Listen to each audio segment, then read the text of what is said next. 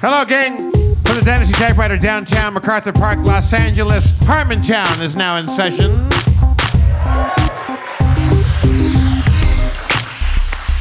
On a rare rainy day in LA, I love it. When it's gray in LA, I like it that way. Let's bring out the Game Master Extraordinaire, Spencer Crittenden.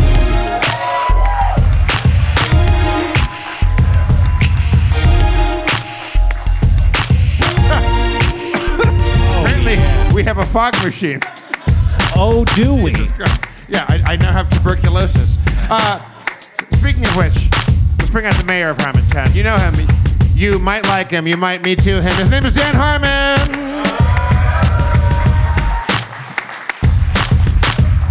Thank you. Very, very polite of you.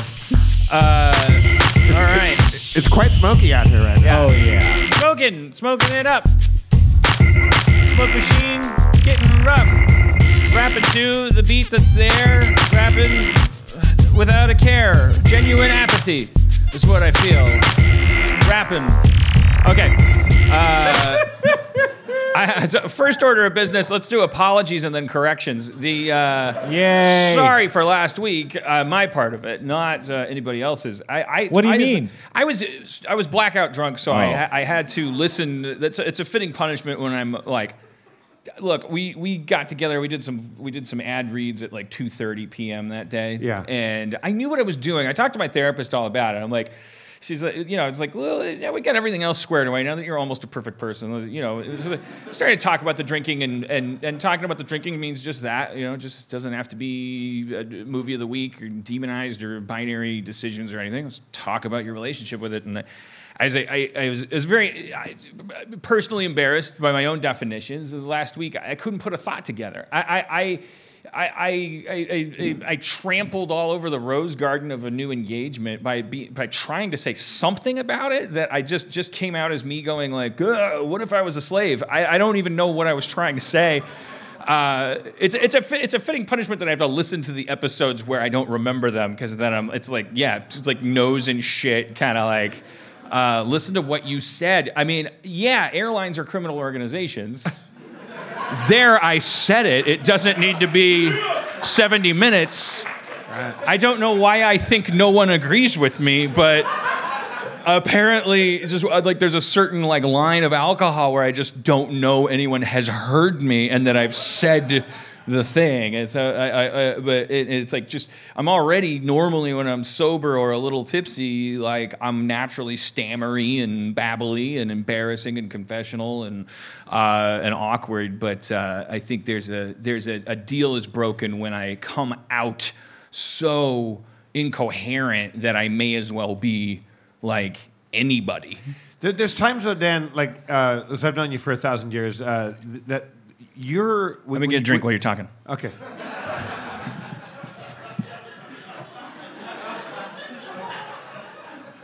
There's times when, like, when you're really drunk, like when I get really drunk, I cannot talk. You can talk drunk. And sometimes when you're saying things drunkenly, to adverbize that, you still are kind of making sense. And I wonder, am I just being dumb right now? Like, are you making a profound thought, or are you just... No, I probably make no sense. Yeah. And you're probably drunk too when I'm drunk because we're probably drinking together. Because why else would you and I be so shit-faced? It's like the answer is each other. Yeah. Bad for each other. Yeah. We're like the opposite of a mongoose and a cobra. And no, I don't mean a cobra and a mongoose. I mean... See, you're drunk. I have no idea what you're talking about right now. I mean the opposite of the relationship. What does happen is your metaphors get mixed into a jambalaya. Yeah, that only happens when he's drunk. I want to Your be clear on metaphors this. are great. No, this is a very pithy observation. You can't just invert the cobra mongoose relationship. You end up with the exact same thing. Right. You're just going to turn one person into the mongoose. All right. They still hate each other. Yeah, exactly. How drunk are you right now? Like 1 to 100. Sober as a non-Supreme Court justice. You know, when in... Sober as a Kavanaugh. See, so sober that I'm doing boring, semi-topical, non-applicable humor. Like, oh, he's famous for beer, right? Madonna's a whore and Kevorkian kills people. Yay, I'm sober. Oh yeah. Remember Dr. Kevorkian? There is a saying when people say I'm sober as a judge, and I don't know if that's meant to be. That's what I meant. I was ironic or yeah. Yeah, I was going to say sober as a judge, and then I was like, ooh, fun thing to do.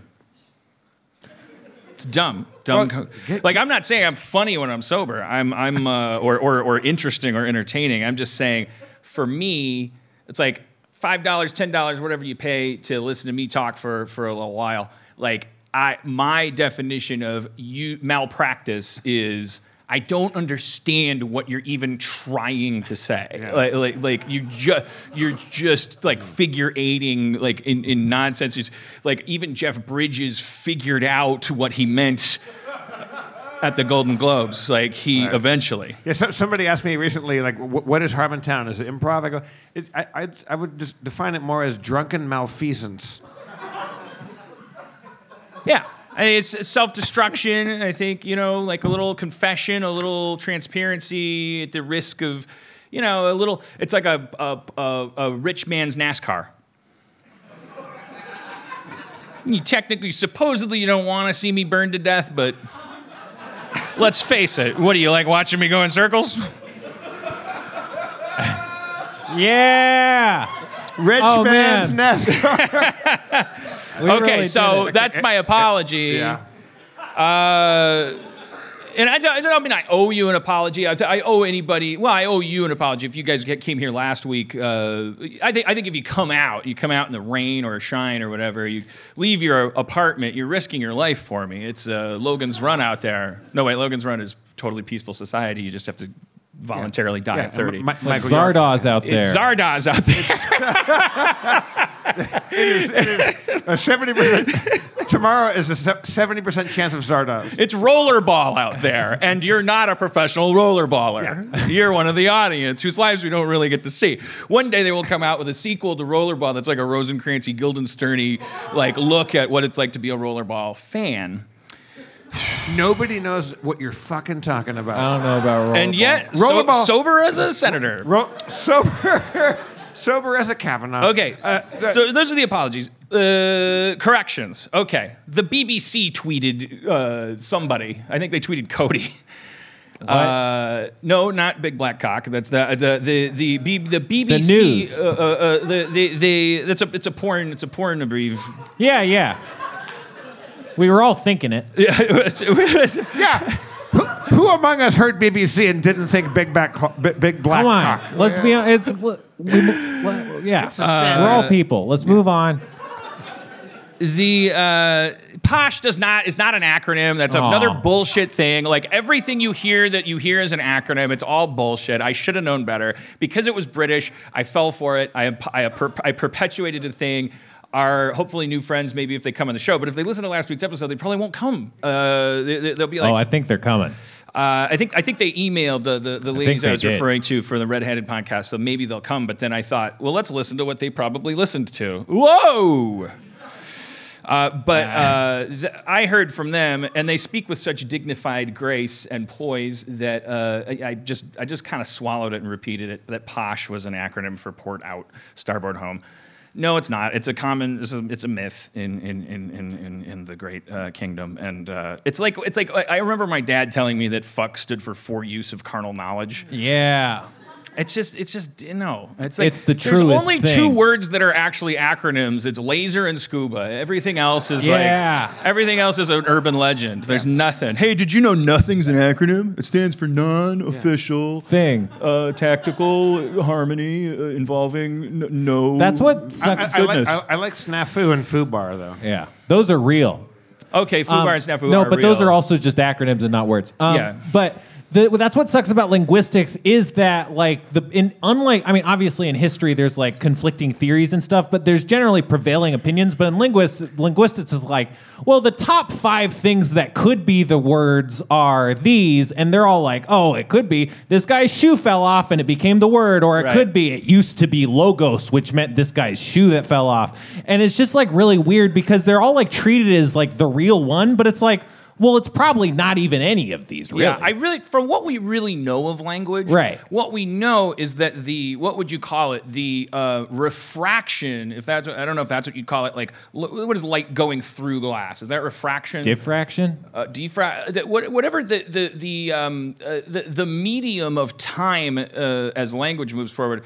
It causes so much chaos in ratio to linear logical evolution of words. Like, oh, did you know? I can't even riff an example. I'll just confuse and embarrass. But it just, the real stuff that we do know about, it only serves to show you that that the logic is not linear at all in terms of how language develops. I'll riff probably a really embarrassing example because but just the idea that Bill is an abbreviation for William. I just think, and every example that's not a guy's name, like within our language, like how, yoke became joke, became toke, became bloke. Like it doesn't. There is no logic to it. Right. None of that is real. Yoke never became joke. There's no. So that suggests that the things that we have theories about are probably wrong. Yeah, they're probably just the best stories that kept persisting. Yeah. There's a series. I think it's by. Is it Earl Funk from Funkin' Wagnalls? It is. I don't know if I'm getting the name right, if it's Earl or not. There's 4 books, I think, that are about etymology of idioms. Like, why do we say bury the hatchet? Why do we say break a leg? Why do we, like all these things? And most of them are like, we don't. The jury's still out on that one. Like we think it's because of this, but here's the first time it was ever used in print, and I can't get enough of that because there's a big debate about why it's break a leg. All right. And I love that because we really don't know. I grew up with people saying like, "Oh, it's the opposite of good luck because you're not supposed to be superstitious in the theater." They say they're saying have the opposite of a great show, so you have a good show. But then you told me, no, it's like you break a leg when you bow. So they're like, and you would bow if they were applauding at all. It's saying make it to the end, like get to the bows, survive, be more interesting than the bear stabbing down the street. Hard to beat. To the point where you have to actually do something at the end of your play. Reading these books because they're so old, I think I used one like episode 7 of Harmontown where I said poor as Job's turkey. Like damn, Job's turkey. You know that turkey was broke because Job lost everything. And if he had a turkey, Job's most prized family members were fodder for a jealous God. So of course his turkey probably was pretty stringy. Yeah. Pretty untended to. And I think that Mr. Funk said that it was the first time in print it said Job's turkey was so poor it only had one leg, no feathers, and had to lean against a fence to stand up. That's a broke turkey. Why is Mr. Funk explaining what the actual? He's the idiom man. He's the guy that writes the book that says, well, why do we say horse feathers? Why do we say heavens to Betsy? Right, so he's just being colorful, imagining Job's turkey? He's saying, here's the first evidence of this in print, being poor as Job's turkey, where he had no feathers, one leg, and had to lean against a fence. I'm sorry, who? Job's turkey. Funk is referring to the first printed use of the phrase poor as Job's turkey, right? Yes, correct. So that person who used the phrase was explaining Job's turkey? Yes. He was saying, He was letting you know that this is the first time anyone's ever. I know what he's doing. Who the fuck is explaining what? Like I would have assumed that the person that coined it was just coining it as an idiom, right? Not writing an essay about how ill taken care of. Let me tell you about Job's boat. Let's say this thing was small. If you were reading a newspaper in 1745. And somebody referred to somebody being poor as Job's turkey. Right. You would just let that pass by, and that sounds like a broke ass turkey. I feel like we're having two different conversations here. Yeah. Who said Job? Who went into this lengthy description of the turkey, though? A mystery person. I think Earl Funk says that the first guy that ever used it said poor as Job's turkey, comma, who was so when you coin an idiom, you have to actually show your math. You have to be like, this new spectacle. This is colder than a witch's tit, comma, semicolon. A very cold witch thing. tits. the flesh being furthest from the body of an already unaccommodating creature. Equally unused as witches are famously non-maternal. You just keep, and then if it catches, if your explanation is good, the peer review in the New England Journal of Idioms goes like, Earl Funk comes in. Colder than a witch's tit. It scans. I'll write it down. Did you read Per Richard's Almanac? He'll explain what I'm talking about. Trust me, witch's tits, freezing. I don't have to explain it. Look it up. It's in the book. Do the medieval equivalent of also, Googling it. You know cold enough to freeze the balls off a brass monkey? Oh, yeah.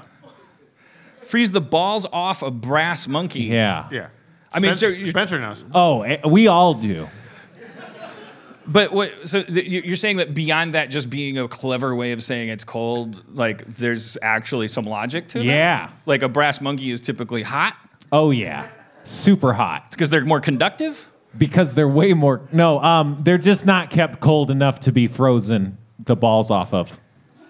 Because brass... It's Go on, for it's it, on Jeff. a sailing ship where there's cannonballs, and there's a rack that you keep the cannonballs in. In a pyramid. And if it's cold enough, the cannonballs in the Freeze rack, together. like in a pyramid fashion, will expand and crack and fly all over the deck. Oh, okay. So it's so cold it froze the balls off the brass monkey, and for some reason Where's the monkey? That's what it's the pyramid of balls. The monkey is the rack of where they. I didn't know that. I didn't know that was called. No one But did. there is some debate about this. We don't know if that's actually why we say Right. that. Because all linguist history is just made up.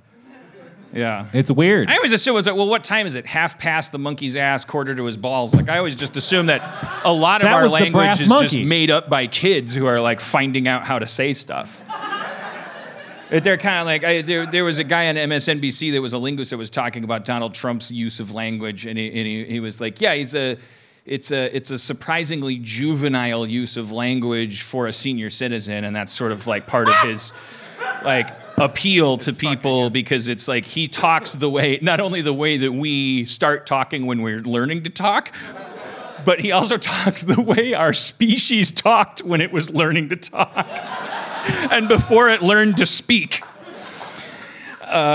Speaking and talking being two different things, but him being like a pioneer politician who's just like, kind of like Duncan Trussell said something terrifying at one point about Trump, which was like, I think he's just the first of a new breed of like politicians who are going to be like your local town's carpet king, you know? Like you're not gonna. The question is he doing a bit or not is never gonna matter anymore. It's gonna be like part of the job, part of the electability. You won't be able to be elected by having poise. That would be a silly person's gambit when you can just stick out, and then only a wise person would make an ass of themselves while running for president, and et cetera, et cetera. It's sort of like if you can forecast the way. I think that's a very optimistic prediction because it sort of says that our country's going to be around long enough that like we're going to keep having regular elections every 4 years of these.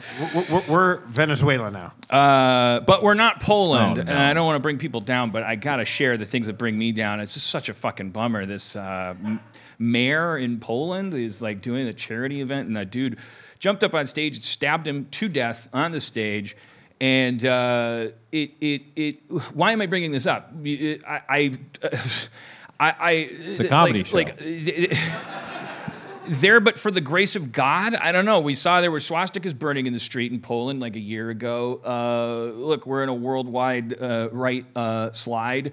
America no longer has all three branches of government on the right. How long that will last, I don't know. But all of this rhetoric, all of this shit, I believe truly that whereas traditionally, heretofore, fascism's potting soil has been multicultural shifts and economic like roller coasters. That's when people get their cravings for authoritarianism start to get tempted, and I think that plus Facebook is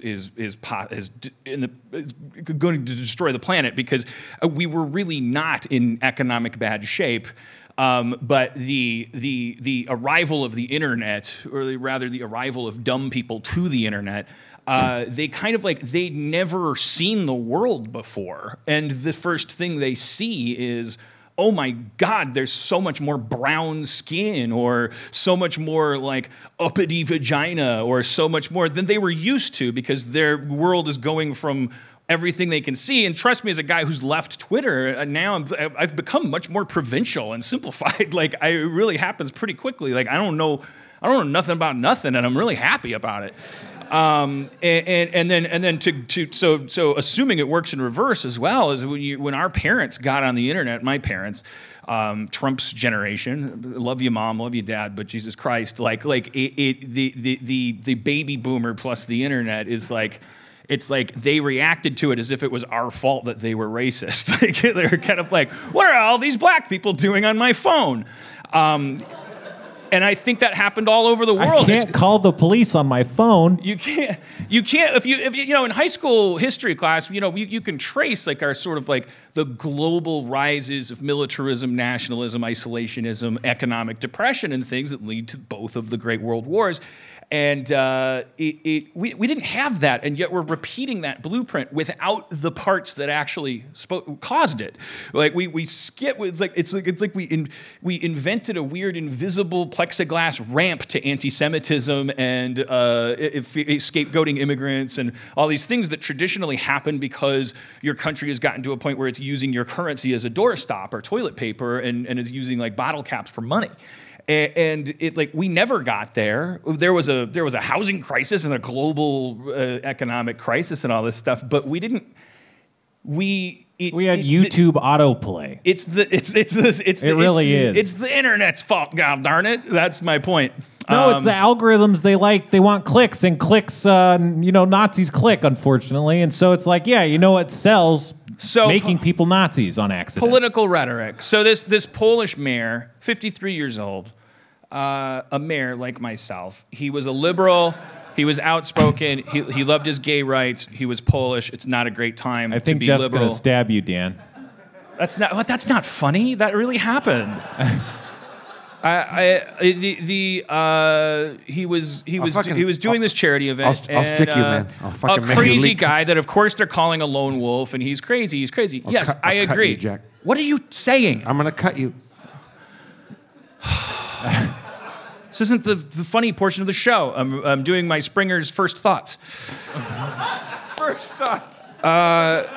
Springer's opening arguments. I have no solutions, and I have no appeal. I would die for my freedom of speech. I would die for other people's freedom of expression. I do not believe that laws need to be created to mitigate the way people speak. I believe that free speech, have we noticed, has consequences anyway. Let's talk about that weatherman that got fired for accidentally making the sound coon while he was saying Martin Luther King's name. Let's just talk about that in a second. We love firing people. But unless you're a Nazi, we're in trouble if we continue to ostracize each other and divide each other based on language. We're basically handing the opposite of kryptonite to the more nihilistic, more sociopathic of two sides of a political spectrum. The party that this poor mayor was the most outspoken against, in his right-leaning Poland, they had issued death certificates for liberal politicians. He was very outspoken about that in particular. Can you imagine the irony? Can you imagine this guy's final thoughts as he's being stabbed in the fucking heart in front of his constituency, and all the cell phones are just out, and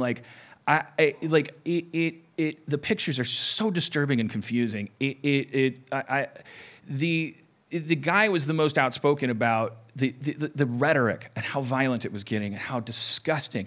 These people who have nothing to lose and only the mentally ill to play with, and only they have nothing to lose and everything to gain from triggering a fucking psychopath. By the way, 1 in 100 people is so out of their gourd. God bless you. Probably a disproportionate number of them in my listenership. So sure. We love you, welcome. You, if you're psychotic, you're not automatically a murderer, but right. 1 in 100 people is vulnerable to fucking messaging, and we just got this like weird ability to all talk to each other all the time about whatever we want, and the politicians have arrived in that arena, and the thugs among them are going like, yeah, someone should kill that bitch. Well, if that bitch then gets killed, like we're going to keep having this conversation. This isn't clearly about gun control. The guy crawled up on a stage with a knife. The government was trying to say it wasn't political. We didn't understand his motivation. He literally waved the knife around and said, I did this because this guy's political party locked me up. He was like a mentally ill like guy who had his mentally ill life that was in and out of prison and stuff. And he decided to blame this political party that was also being told to die by the opposition, who are issuing like hilarious death certificates for liberal politicians. Our now deceased mayor of this Polish town was among the few who was going, guys, he went to his government and said, you should look at this as incitement of violence in a very dangerous time. And the government said to him, no, it's freedom of expression. It's a way of saying you disagree with someone politically to say they should die. And then he died. He was stabbed in front of everyone. So I am never going to let anybody tell me what to say. But what the fuck, man? We get fired for saying the wrong shit. And we're extending that to everyone but politicians. The only thing I wanted to say about that weatherman guy, by the way, was I'm sure you've read that story. If I've read it, you've read it. But there was this weatherman. Do you know what I'm talking about? No, when I he was speeding through. I actually didn't watch the clip. I'm inclined to take his word for it because I don't believe. Because you talk on microphones. You don't. Yeah, I mean, I just don't. I just don't believe that the way you find out someone's racist is like a sound coming out of their mouth. I really don't. I mean, that's different from saying like a speech on the corner where you reveal like I think that if your skin is this color, you're a worse person than this person. I just don't. I think it's a dangerous way of thinking, but also it's not like somebody led that pack. It's sort of like this is what we make people vulnerable to. I put the blame on corporations. Media corporations need to stop firing people within 8 hours of Twitter trending them. It has to stop. Right. That's what Gamergate did. I'm sure it's regrettable within 16 hours. I almost got fired. I mean, if I had gotten fired, Rick and Morty would have been over. It was like we went from, 70 episodes to like I had to spend 3 months wondering whether there was ever going to be a show again. Because in 2009, I humped a doll in a video that somebody called a number at Turner because they associated it with a blog entry they saw about someone else anonymously, and I was being investigated for fucking child sex trafficking, because AT&T didn't want to take any chances. We have to. This isn't. I'm not personalizing this, or if I did, it would sound a lot like that. But I'm saying I'm having this experience and I'm not accidentally saying anything. I accidentally humped a doll in 2009. Probably not a great idea. Doesn't seem too funny these days. But the parallel universe that almost got created because I did that 10 years ago is pretty extreme stuff. And it's not the Nazis that Nazis have a right within our country to operate within the dark bowels for no money and try to make people mad and racist at each other. They're pretty underfunded and pretty hard to. They don't show up to a lot of meetings after a while. Left to their own devices, they are not the threat. I believe that when their antagonism it has its hand shaken by timid, cowardly, weird, reactive, scary insurance companies and corporations, that's when we're in trouble. Somebody's got to realize that this new world means a new policy is necessary and that all of us, Andy Warhol's wrong now. We're all not going to be famous for 15 minutes. We're all in constant rotation, going to get fucking crop dusted with viral parasites. We're all gonna every once in a while find ourselves in the midst of a crazy, entropic, weird social phenomenon, and corporations owe it to us to not base whether we show up to work the following morning on that. The only thing I want to say about that, Now, assuming that, forget it for a second whether or not that guy is more or less racist than any weatherman. Wait, so I was out of town. Say again. Okay, sorry. The guy was saying something, I don't know, he was doing his weather report, and he was trying to say Martin Luther King Jr., or there was an event that was going to be at Martin Luther King Jr. Park, and I think he said something like Martin Luther Coon King Jr. or something like that. He stumbled, and it sounded like the word coon in the midst of a civil rights leader that was, it's really not ideal. And it went, and they didn't catch it or do anything about it at the time, and it went viral, and then he got fired. And last couple days I've been seeing within the news cycle, he's that lower left kind of story where he continued, Al Roker says he believes this guy or whatever. It's as ridiculous as it should be, the situation, when we're talking about something so silly, and I the only thing that I wanted to say about it, because I'm sure everyone's capable of having their own conversation about it, I'm not going to add anything to it except this. Assuming he is no more or less racist than any other weatherman, assuming that you can tell whether he is or isn't by sound eruptions that come out of his mouth, I only ask this question. This is not a political or philosophical stance I'm taking. I just thought of this, and it was like, I think I might be right about this. I want to check. Isn't weatherman the only job you could do capably while racist? Like, if you gave me the ability to eliminate racism from any field, and it had like 10 charges in it, I would get to food service way before. I tried running in my list. I was like, carpentry. No, I don't want a racist making my chairs. I just feel like it's probably like the one thing you could do without hurting anybody and be totally racist. But hey, who is that guy with the swastika on his face in the cafeteria? He's not touching my food, is he? No, he's the weatherman. Okay. He can't control the weather, can he? No, that would be then, make sure, let's police that field for racism if you can make it rain on certain neighborhoods. You're saying we're finding out that you're soft on racist weathermen. I am either incredibly disrespectful towards meteorology,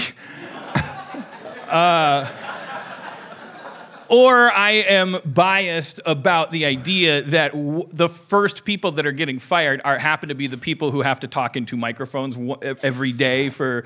It's like, okay, come on, that is the. It would be kind of fun, like if like Channel 5 and KTLA in Los Angeles had just racist weatherman. And he gave you the weather, and he was really good at it. But just as an experiment, just to see if it changed, just to see if it hurts anybody. He also just slipped in some just full-on racism during it. Yeah, I don't know. Yeah. You could try different things each week. Here's our misogynist weatherman. There's a cold front coming in. Not as cold as women can be toward me. I deserve sex, but lower SoCal deserves this cold front coming in, and.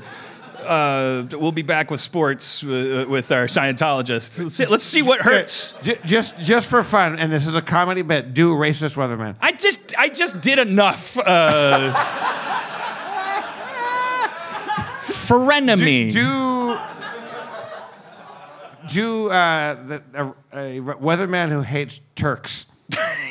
Why? To what end? For comedy, and for memes, and for you to get fired. My quote unquote joke was, isn't weatherman the one occupation that you could do while being racist? I did not get the laugh I expected. I was just working out new material. The laugh I thought I might get would be like a creeping one where everyone thought about it like I had, and we're like, yeah, actually, if you ranked every job in the entire planet. Like where, and you had to put your most racist person on your island community. If you had to put him in one place, weatherman seems like the safest place, and that's if the guy's racist. But is he a great weatherman? Like he's the best. Oh, thank God. I didn't watch the clip. I'm sure he's just a guy that I mean, well, now we know he's a guy whose life is probably ruined. I'm sure there's a lot of people listening for very good reasons who are going, boo-hoo, smallest violin playing for that guy when blah, blah, blah, blah, blah, blah. So I'm not like, oh my God, the world's going to go to hell because you fired a fucking a white weatherman, and like I don't want to bat for that team. But I am once again, as I will continue to do, I am saying as a fellow leftist like barbarian, like, man, we got to get our tribes together, because the only people that don't follow this fucking weirdly stringent book of rules are the people they're the most hateful in their hearts of all hearts, the people who actually want to tear us asunder and trample us and remove us. They often know exactly which words not to say. Case not in point, our president, but it's like, look at the passes you get if you bat for the other team, and like, can we just, boy, why? Like, that's why I'm saying, like, corporations help us out, because people can't. If I retweet somebody saying something embarrassing on the news, it's not. We can't legislate that. It's not my fault that person gets fired. Like, I don't, even if I see it out of context and I'm like, hashtag fire that fucker, I should be able to do that. If you can buy a gun in our society and not be a part of the problem, then you should be able to lose yourself in a crazy viral uproar and adamantly say, fuck this racist fucker, he should be stripped of all of his rights and paraded into the ocean on Twitter as a private citizen, and then 6 hours later be like, Jesus Christ, he's a human being, what the fuck, I was drunk, and not find out that you were part of getting him fired. And the only way to change that is if the actual firing people, the dragons with the fucking fire breath, they've got to change. And I don't know what to do. Okay, our next segment is called, no, it's just racist weatherman. Okay, a few more thoughts about that. Racist weatherman. So God bless you, Polish mayor Adamowicz. I can't remember. Pavel Adamowicz, I think that was his name. I think there was a British MP named Joe Cox or someone who also got murdered in a similar situation where one of her political opponents was like, yeah, someone should kill this person, or she's so dangerous that someone should stop her or something, and then someone like shot her with an improvised gun or something, and she died. It was no good. Bullies, man. It's the thing. It's like we gotta stand up against bullies. Like, if the person that you're challenging, hurting, whatever, like, just run it through the litmus test of, am I doing anything risky? Am I risking anything? And is this other person like so much more powerful than me that I can't hurt them by doing this? And like, run it through that test, like, because we need to all be united against the people that punch down.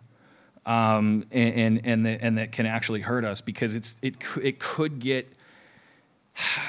bad so fast. Like, these are our cousins abroad. These are the societies that are going through the same shit for whatever creepy reason. I blame Facebook. Everyone's like, well, it is Facebook. This is an issue, and everyone's in these right slants. So, like, God, please let us emerge as the weirdly ironic, like, sensible one in this thing, and lead everyone to back to regular ass gridlocked bureaucracy where I was so comfortable. I just want to die in peace. I don't want to die screaming in fear. I don't want to die by racist. Yeah, man. Actually, that's better than colon cancer, though, right? Like, I just maybe if you could pick your age, you could go like, well, when was I going to die of colon cancer? 67. You get a bad colon. Okay, can you? I'll pay you $1 million to make me colon cancer free until 67, and I will agree to be killed by racist. Well, I mean, yeah, that sounds great. Like, that would if be it's a cool that society. like, yeah. Especially if you could be you could be like, okay, so now since I'm gonna get killed by racist, I'm gonna speak my mind at this rally, and like, okay, send them up. Oh. And then, like, you set a price that you're willing to pay, and then other people can, like, try and outbid you for that death. Right, because your death won't go viral after a while. Right. It'll be like the new colon cancer is being an upstanding person. We'll enter an arms race of being like profound people with integrity. Irish elections. Yeah. Irish elections. It's a new segment about Irish elections. Vote. I feel bad for the people that listen to this show and Radiolab because they're like, all he does is repeat everything from Radiolab. Apparently the Irish, let me know what you think about this system, Jeff. All right. The Irish have this ranked voting system. Oh, yeah, we use that in Maine. Yeah, we're starting to experiment with it in local communities. Yeah, that will like a leftist like person or something won in America in a race because we used that the last midterms. It was This great. idea of not one person, one vote, but you rank your top 5 choices in order from 1 to 5. Now you're already going too complicated. It'll never work. It has to be simple. You're allowed to just mark one person. Number That's your- one, that's your Bernie number one. Sanders. You can do the same thing you've been doing. Number 2, Hillary Clinton. But in this version, like Number 3, Jill Stein? everyone goes 1 through 5. So they count the number ones first, Gary and Johnson. then they start eliminating from the bottom of the number ones. Joe Biden. So everyone that had a number, everyone who voted for Bernie Sanders. What is the bit? No, I'm trying to help explain. Everyone whose number 1 candidate gets eliminated in Bernie the beginning Sanders. of the counting process. Their number 2 choice goes back into the pool and starts getting counted as if it's another ballot. Right. So if you voted, so there's no like Nader complex thing there where people are blaming each other, and there's no disenfranchisement of voting because your conscience as a voter is being reflected as a kind of like more modern kind of hash array of tastes and choices. So it's like a bell curve of like there was more 2s and 3 choices than there were number 1s. In the event of a huge division among people of splintering, then what's going to come to the rise to the top is everyone's second or third choice, which means that you can't. It de-incentivizes the idea of shutting people out, and which really is in my opinion, that's like a great cure for the virus of fascism because it really you can't run on the ticket of. Come on, everyone wants to say it, but no one's saying it, even though 30% of us are the ones saying it. Everyone else is so fucked right now. If we all 30% of us get really fucking loud and scary, we'll outnumber everyone else because they're so splintered and arguing with each other. That would never happen because not only do candidates need to consider how they're perceived by the people that won't vote for them because you want that edge of being a people's second choice at least. It's going to change the behavior of campaigns and candidates really fast. Only an idiot would be so rhetorically exclusive. They would be making this huge gamble, an appropriate gamble. You'd have to really believe in white nationalism, for instance, if you really like refused to bend a little bit about it rhetorically during your campaign because you would be betting that if everyone made me their last fucking choice except for 30% of the people who made me their number 1, I'll still win because you know what? No, there's no leadership here. That's an appropriate, proportionately a gamble for you to make as a candidate, and it just causes this like.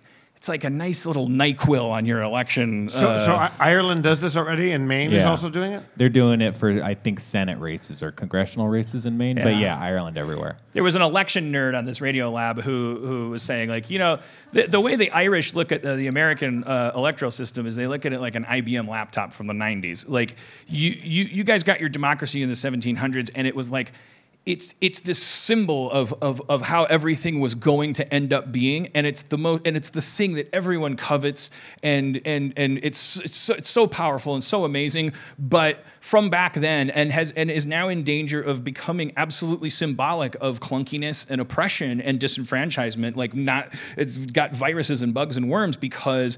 Oh, it was so perfect and it's so state-of-the-art that it's not changing as fast. Well, the Irish, they got their democracy in the 1920s, so they were like, I don't know, fuck, like, can't really fuck this up, right? Let's try some different shit. Sorry, Irish friends. That was a horrible accent. Also, the sentiment was awful too. But they're lean and mean, and they were like, okay, how do we do this right? And they came up with this kind of weird Channel 101 voting system where you like your ballot is 5 choices. The more I think about it, the more sense it actually makes. Yeah. So the problem with our system, right? The problem with our system is that it's counterintuitive, because what you think you're doing is voting for the person you want, but because of the election dynamics, you're actually just voting against the person that you don't want. So you vote for Hillary Clinton because you don't want Donald Trump to win. But a vote for Hillary Clinton doesn't make her win. It actually just prevents Donald Trump from winning. Yeah. So you're only voting against your least preferred candidate.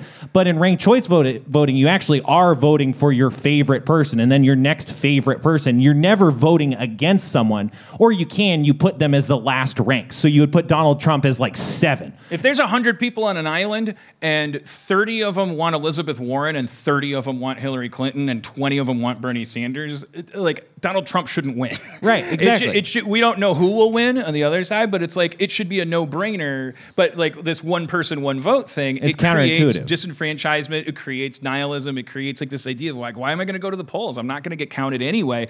Holy shit, everybody gets counted in like a really weird way when you do this voting system. Like you're no matter how outside the fucking game you are representatively, like you can watch this thing like a horse race and you're like, that's mine. That's because I picked her for third. You're invested the whole time. I think you feel represented. We're not going to change anything. We're going to go down fucking. Maybe not in flames. Maybe we'll go down like singing a fun song or something. I don't know. It was weird. I said, we're going to go down, ... And you were like, in flames? You're like, no. You're like, I don't know. It seems like you're having trouble. In flames, that's it. How are we going to go down? I did like, I've talked too many politics, but I did as an exercise today. It was a weird, I can't zoom in on these things. Come on. What are you trying to zoom in on? On a screen grabs that I took, because I was like, my experiment today was I was like, I'm feeling so satisfied right now. I'm like not as phobic. Poland notwithstanding the world, I'm still scared about the world, but I'm feeling comfortable right now. I'm reading the news on the toilet because I like it when Trump's in a bad mood. It's funny and like it makes me feel comfortable. I like an embattled like government who's like, you know, where everything's in gridlock and stuff, and like it makes me feel comfortable. It makes me feel like maybe I'll live to see my 60s, and like when things are like impossible to happen and the worst among us are so frustrated by that our true colors come out and actually people judge them for it. So I'm in a good mood lately about politics domestically, but it also then made me go, why are you such an elitist snob? Like what do you like now that you feel comfortable, why don't you think about other people? It was like we're learning a lot about narcissism and stuff from like studying the president, and I'm seeing a lot of myself in him and like trying to use it as like teachable moments where I'm like, you know, that's a lot like me, the way he's reacting to that, or I'm better than that because of this, and like maybe I can be even better than that by not judging it. And I was like, I became determined today to find like inspiring Donald Trump quotes. That's thirsty work. I was like, now that there's not this like kind of rabid fear, this echo chambery kind of like he's the worst and I refuse to accept that he's not the worst. Like it was just enough that I was like, what if I was like I stepped into the shoes of a fan and I want to find him saying some cool stuff. What if my only modifier was the word very? But I didn't anticipate this. Oh, wait, okay, I double click it. That was a very funny joke by a very funny guy. I'm the very funniest. So I literally Googled like Trump smart quotes. Okay, now I'm in. If the word varies in there, I get $100. It was funny. The first thing that came up was like there's a couple funny things that happened. Here's a quote: "It is a real honor and privilege to endorse Mitt Romney. Mitt is tough. He's smart. He's sharp. He's not going to allow bad things to continue to happen to this country we all love." That's the first one at the top of the thing. I'm like, that's not really very smart. He loves himself some Mitt Romney. And then the second quote was, "But I have to say, probably when I'm about 30, I'll be pretty, not settled, but happy with what I've accomplished so far. I'm happy where I am now." That's an Amy Smart quote. So that's how few smart quotes Donald Trump has. I Googled Trump smart quotes, got one quote from Trump about Mitt Romney that didn't involve dyslexia, and then the second thing down was someone named Smart saying something.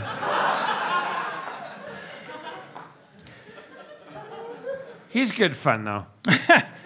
But I did find some stuff where I was like, do you want to play a game? It's like, I love games.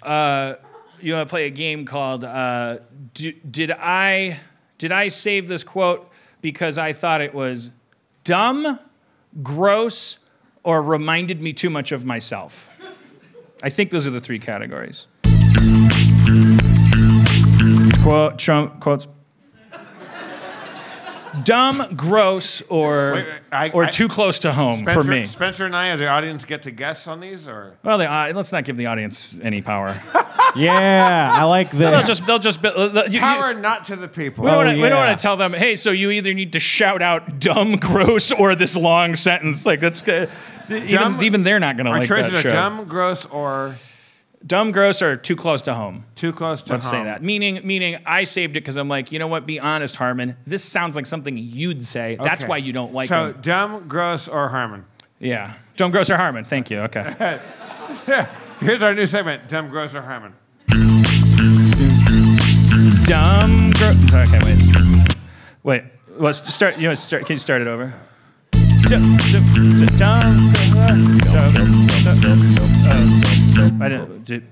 That seemed like it was just in the middle of the. Yeah. Can you start it? That's definitely in the middle. You don't want me to succeed because you get paid to make up songs on the road, so you're afraid. They're gonna hire Dan. They're gonna scoop Jeff. You're afraid Drew Carey's gonna take me to Florida.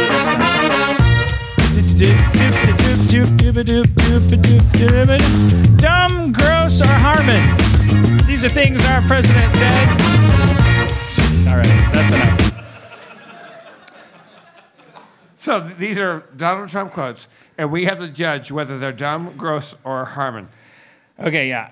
I don't make deals for the money. I've got enough, much more than I'll ever need. I do it to do it. Harmon. Yeah, Harmon. Now, gross. Darn. Because I do things for the money. You get to vote too? What? You get to vote as well? Well, yeah, I'm going to tell you why. I have the answer. You don't get to decide. Well, what if we outvote you? It's your opinion. You can tell me your opinion, but it won't be my opinion.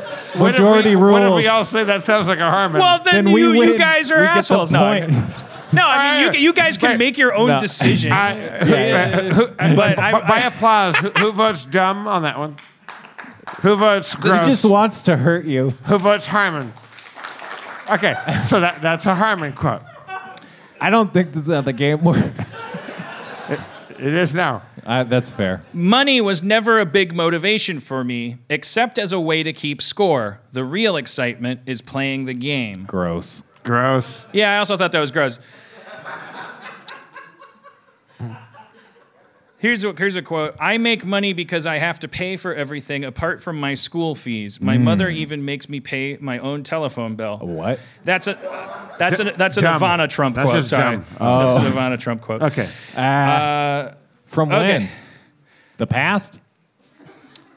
As long as you're going to be thinking anyway, think big.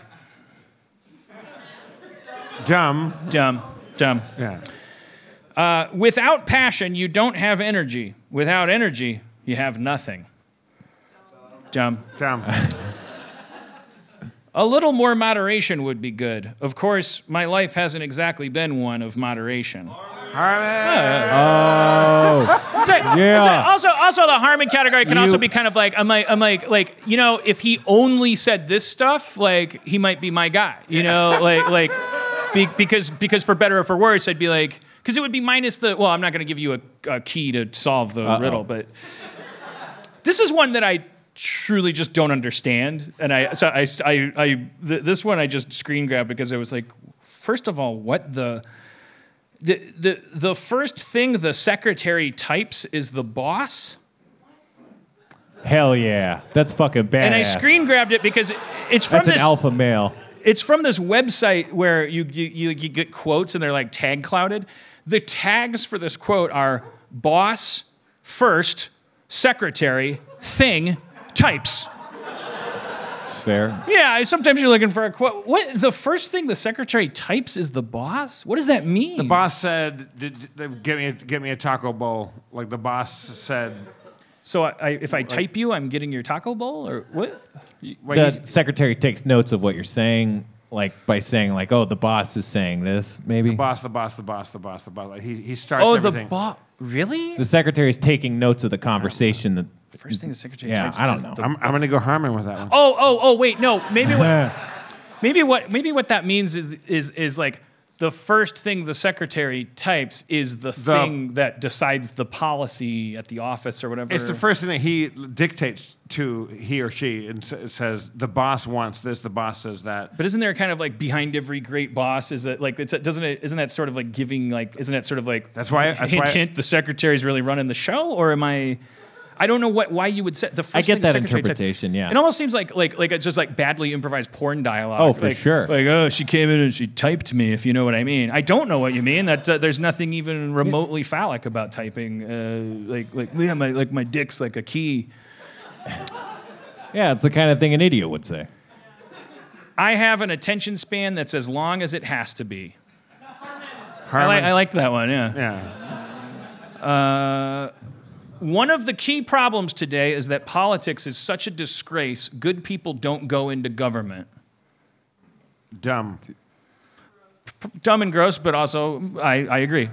I'm the Ernest Hemingway of 140 characters. Harmon! That's a fucking... I also saved that one because that's a capital this Harmon. joke's in poor taste, but the first thing I thought when I read that, I was like, well, let's hope that metaphor follows through. Hey-o.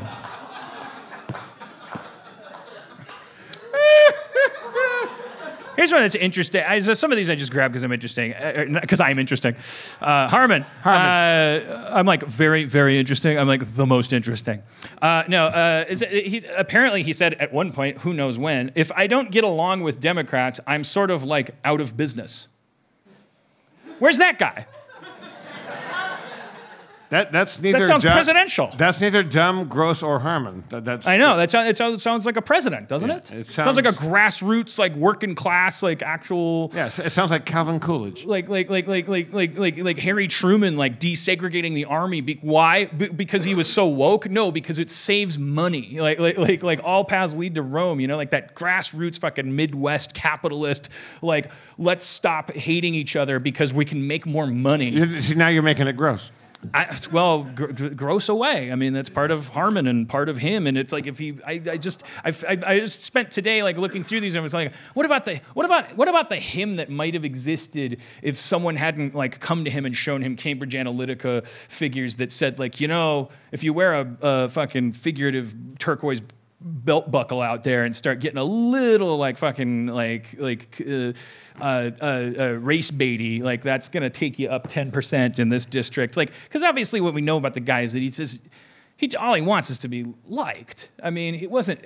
I think he's as racist as everybody his age, and probably like.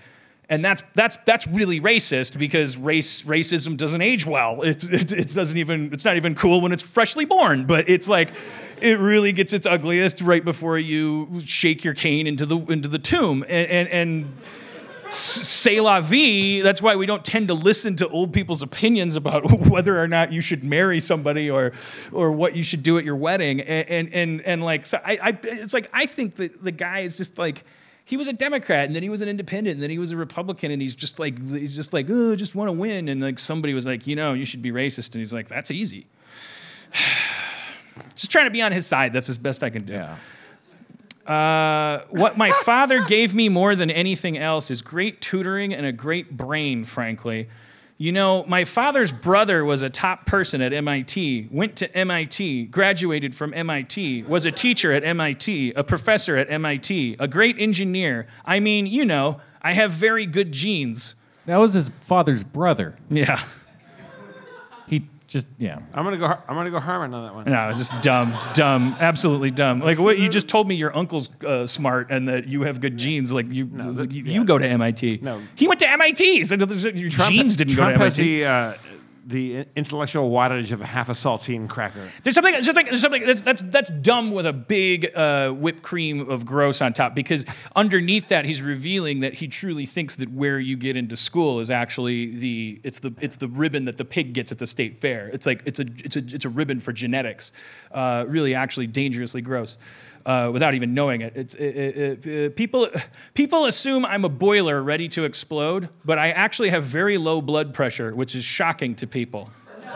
Wait, that's Steven Tyler.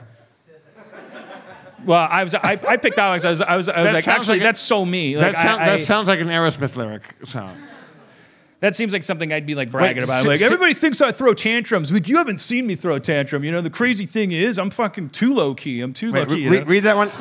Read that one again for me, because that's like a rock and roll lyric. People assume I'm a boiler ready to explode, but I actually have very low blood pressure, which is shocking to people. That's AC/DC.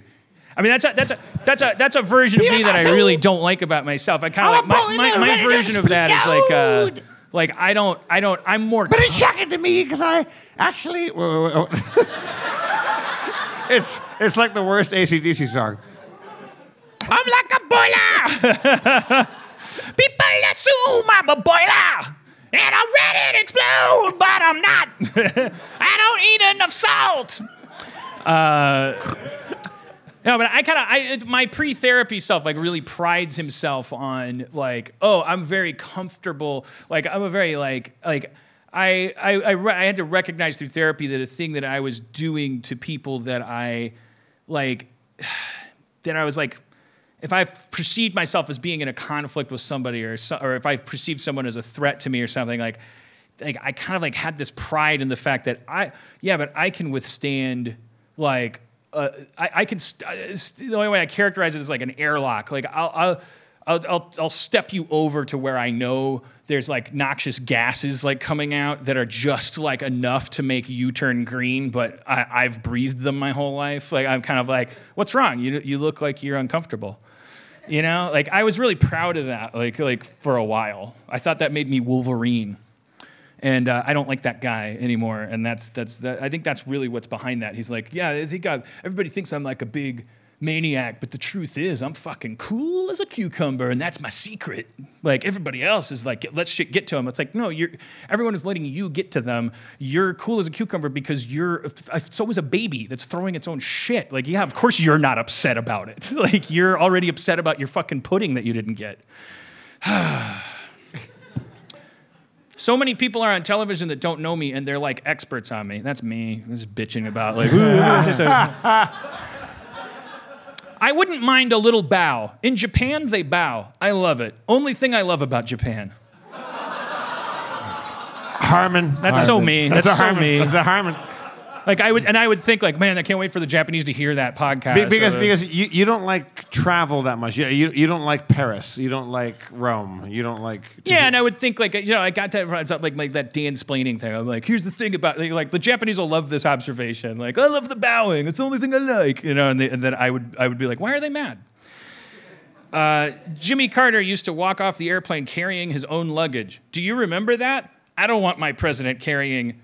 I want the freaking Marines to be carrying his luggage, and they want to carry his luggage. Harmon. No, dumb and gross. Dumb and gross. No, that's you. Like when you travel and you fly now, you hate the airline. You keep calling the Marines in to carry your luggage. I want to be treated like a human being. That's dumb and gross. What do you mean? You like Jimmy Carter less because he carried his own luggage? Dumb and gross. Like, what do you mean? That's fucking awesome. If John Wayne carried his own luggage and was president, you'd be sucking his dick. Fuck you. Like this idea that Jimmy Carter is a pariah because he like fuck. It's just like I just like wait what I'm now learning from you that he carried his own luggage. Can I go back and vote for him when I'm 10? poor fucking guy. All I knew about him is that he's a peanut farmer. Everyone just decided like to just rail on this guy. I bet he was the best president ever. Experience taught me a few things. One is to listen to your gut, no matter how good something sounds on paper. The second is that you're generally better off sticking with what you know. And the third is that sometimes your best investments are the ones you don't make. Dumb. Yeah, dumb. Like, what does that even mean? And that's probably ghostwritten. That sounds like it's from his book or something. It means nothing. He talks in circles. It's fucking stupid. It means that he bankrupted this is the last businesses. one, yeah. I think I was born with the drive for success because I have a certain gene. Dumb, gross, and Harmon. Nah, come on. Racist. I think, yeah. Where do you put it? Yeah, no, so gross. I just, like that's fucking like you're a Nazi. Like, what do you mean? That's a fundamental. Now, in his defense, like the guy, yeah, he's talking nonstop. So who knows when he said that? Like, yeah, exactly. But his dad is in the KKK. The people that like him because he represents the idea that gone are the days when poise is what makes the difference. A certain demographic has come to connect the dots of poise and diplomacy with the dots of elitism, and you're boxed out of the system because you're a grody person. So you're never gonna. It's like he's like a fire hose of garbage, and people are like, oh, that means I don't have to be ashamed of myself. Shame's a hell of a fucking thing to overcome. Like I bet it feels really good. Must be nice. Wish I could be a fucking idiot that all of a sudden wakes up one day, reads a fucking article, and decides they're proud of themselves. Jesus Christ, where do I buy that fucking drug? Fucking. Yeah. I mean, it's $26 a bottle. It's Hell yeah. This show's brought to you by Kettle One but my Vodka. doctor is awful. Is overprescribes regularly. So is our friend here? Jesse, are you here? Oh yeah. All right. Oh yeah. Jesse Camp, everybody. He's got a package. He comes bearing gifts. Oh yeah. It's a baby George.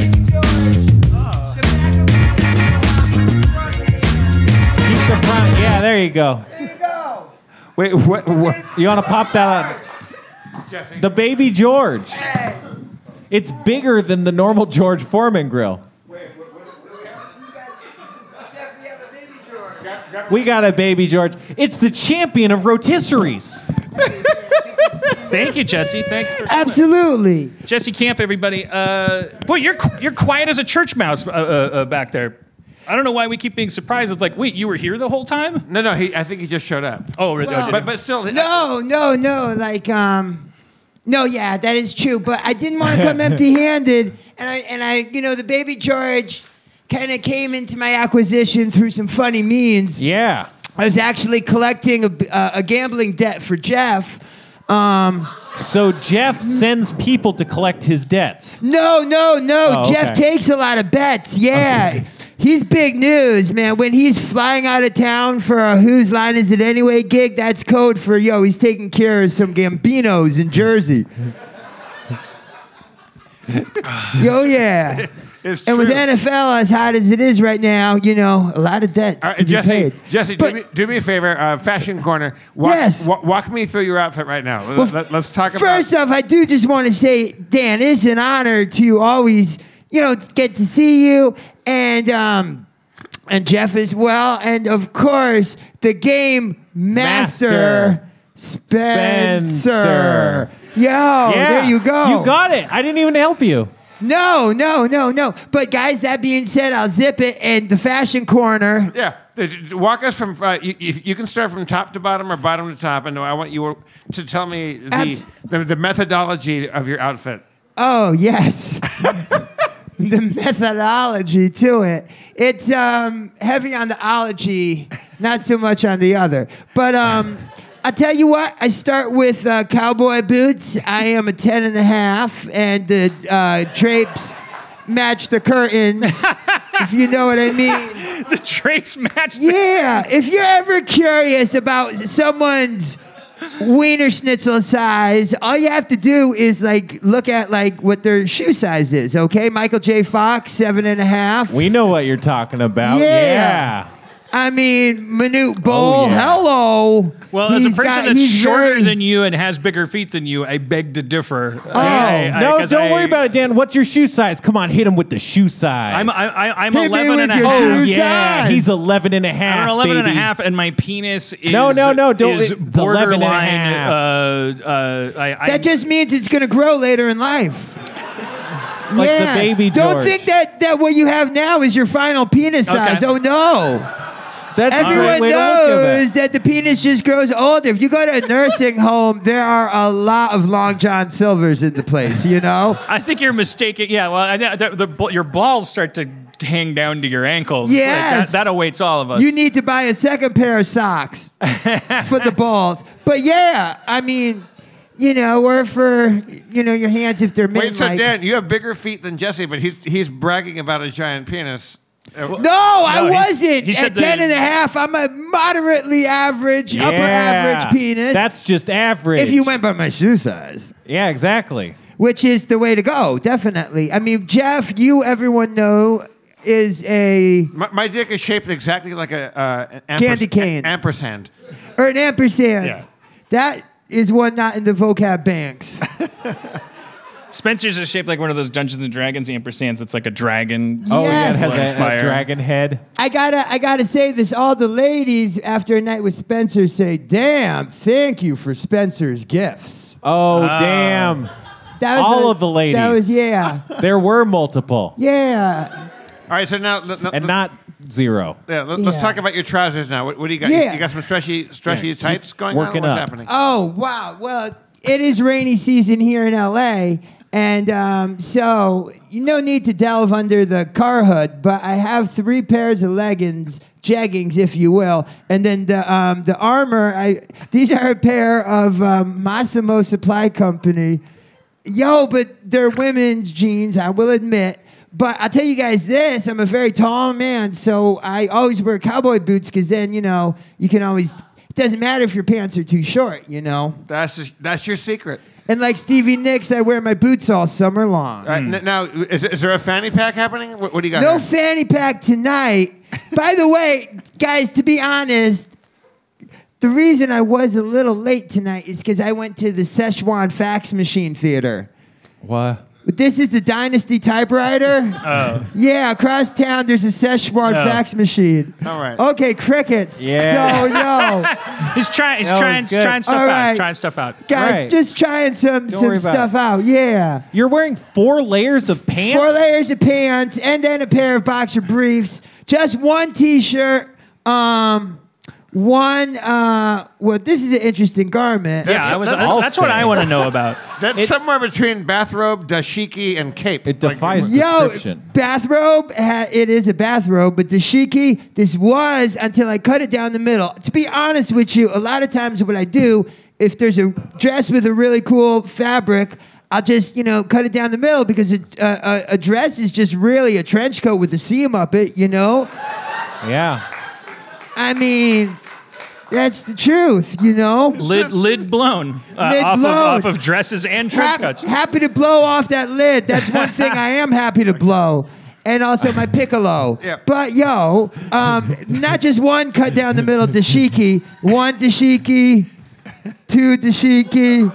There's no 3 dashiki, 4. But darn. then, just a good flannel. So I have something to keep my important cards, papers, and rolling papers. But then on top you Yeah. have what can only No, I'm just kidding. This is a EpiPen. Marker. EpiPen. Yes. You're terrified of bee stings. Bee stings. I got bad peanut allergies, and then I'm addicted to eating them. Whoa. That's an expensive And habit. speaking of, hold on, but guys, I didn't want to look. If there's one thing I got to just put out there, I'm here because I've loved Jeff forever. Dan is the coolest, and I'm a huge Harmontown fan, and so I did just want to say that something I heard Dan say tonight about Jimmy Carter, that was really, really dope. I mean, if we're gonna think about presidents and stuff, Jimmy Carter has built literally over like 300-400 houses for Habitat for Humanity with his wife, since leaving office. I mean, he's a guy that will go, like to Katrina and build a house just with other volunteers. He's been doing that. And I mean, I don't definitely mean to get political, but his vibes that he sent out were peace and love and good, and then, who knows? And supposedly Reagan came in and they ranked IQs of presidents, and Jimmy Carter's like probably our most intelligent president we've ever had. Yeah. That doesn't surprise me. No. I'd say I grew up in the Midwest, so all I remember from that time, I was like 8, 9, 10 years old, something around there, and I just remember this like hysteria for Reagan and like everybody. It was like I was socially conditioned to like, oh, Jimmy Carter's such a fuzz nut, like and it was like I don't even know what a president is, but I know I hate Jimmy Carter. He sucks. He's such a terrible president. I'm like, what?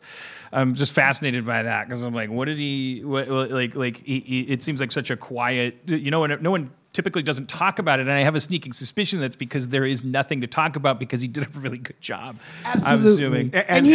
And because he was so progressive that they destabilized him. They say like the whole hostage crisis thing. It was set up for him to fail, so that he would not get reelected and he'd be a one-term president. There was an oil crisis back then. I'm really going to show my ass if I start talking about this stuff because I don't know. But I have a weird feeling that there was an oil crisis because OPEC was forming, and like it was like the idea was that we had a little crossroads there where it was like we could have committed to our rhetoric about wanting democracy and all this stuff, but then you get a little tough choice there where the people that are sitting on top of the things that you want start to get votes and stuff, and they're going to vote for people that you don't like. And I have a feeling that there was probably that he probably exists in some kind of like weird Back to the Future maelstrom where either Biff goes starts washing your car or has a museum. I think he's done more after his presidency than most presidents did during their presidency. Yeah, because he's a humanitarian and he's an intellect, and weren't those the days when people that could actually complete a sentence and be thoughtful and care about each other? Yeah. Yeah, I mean it's I'll tell you this really quick thing. Like about maybe like 15 years ago, I was on a road trip, just kind of driving randomly through Georgia, and I ended up in Plains, Georgia, which is literally the town in Georgia where he grew up, and still lives to this day. And there's maybe like 20 people in the town. It's dirt poor, but it's still where he never stopped living there. He grew up there. I mean, this is the one thing I want to say to that. I don't think that as a country we should ever elect a president who has never been poor a day in their life, because that's going to be I'm sorry to say, but someone that's going to lack empathy. And I mean, I think, I mean, just I don't know anybody cool like my circle of friends. All the people that I look up to and respect and think highly of are people that know the value of what it means to have $1. Well, how about an easier choice though? Just say that the title of president shouldn't be a thing that's like a reward or anything. It used to be a shit like a king. It used to be a shit like a clerk job. In Ireland, this I learned from my ex-wife when she was just here for Harmon Quest. She was explaining that they have this thing that I've been saying since the Trump election. When you look at like what people like about him and what people like, the only conflicts is like you could solve this in the blink of an eye by going, okay, if we're going to keep insisting that the title of president basically means American king, then make it a title worth that. In other words, just let him, like he said himself, all he wants to do is run around and say, hallelujah, like love it, like Louisiana, peace out, and have everybody like with the hats and the things. Ireland has a president that does that. That's all they do. They elect the most Irish guy in Ireland and they call him president. And then they have like, I don't know what his title is. I don't know if it's prime minister or something else, but it's like, it's functional. It's just like, yeah. And then there's this person that rolls up their sleeves and probably went to law school and like runs a fucking country, like in cooperation with the bureaucracy that you need if you're going to have hundreds of millions of people like under you that need their lives to not fall under the whims of things. Like definitely, and also someone that could actually build a all-inclusive society, where the goal is for everyone to prosper and do well. And I mean, and in order for that to happen, you can't have someone who's corrupt. It should be a thankless job. You should like dread being any kind of politician because your life should be under a microscope every minute of every day. Everything you say should be checked and double checked, and it should be a job that attracts fetishists for organization. Fetishists for organization. Yeah, there are people people in the world who tend in our society to become accountants and certain kinds of lawyers and things, civil rights lawyers and people that those should be our politicians. The people who would be like, yeah, no, that's not a job for me. The reason they're saying that is because it's a disgraceful occupation for narcissists and blowhards, and they don't want people to look at how they smoked pot in college and like look their search histories up for debate, or if they ever had an affair and stuff. Can we just strip that stuff out and make it a graceless occupation? And now they're all trying to do Instagram stories too, like Beto O'Rourke's like trying to live tweet from the dentist so that he can be relatable to us. Don't like, leave him live. Next, yeah, it's like great. You have dental health care. Go Beta. I mean, like good thing your last name ain't Max. Hell yeah. The old video format. yes. But listen, getting back to the matter at hand. Oh yeah, we got to keep this thing on rails. The fashion. Oh no, but I mean, Jimmy Carter's still alive, and if mental and physical health are linked, and I believe we all know they are, and having good energy in you. I mean, Jimmy Carter, he's alive, way past 90. He's the real Clint Eastwood, you know what I mean? Would you be willing to share, Jesse? Like, just say no. I think I asked you this last week, but I was kind of in a blackout. I was like, hey, next time you come out, would you be okay talking about the fact that recently, like, you were kind of off the grid for a little bit and stuff like that? Like, yeah, absolutely. A lot of kids listen, and like they go up and down and stuff, and like, oh, absolutely. You've been struggling with stuff, and like, are you on the wagon now? You want to talk about that stuff? Like, where are you? Oh, about sobriety? Yeah. Oh, I mean, like what you've done, where you've plummeted, what you're back from, where you are. It's okay if where you are now. Oh boy, is okay. Like also just say no. I don't want to talk about that. I want to have fun and not do that. But if you no, absolutely. I mean, there's definitely some lows and some highs. I mean, talking about politicians for a brief moment, they're a crazy bunch these days. I am someone who I can say has slept with not only Camilla Harris, but also Lindsey Graham. And there's some freaks in the Senate. Yeah, that's what I was talking about, yeah. Yeah. Yes. But listen, but Lindsey Milligram. Lindsey Milligram. Yeah, Lindsey Mellencamp. But listen, I want to say that no, Dan, from my heart, honestly, like life.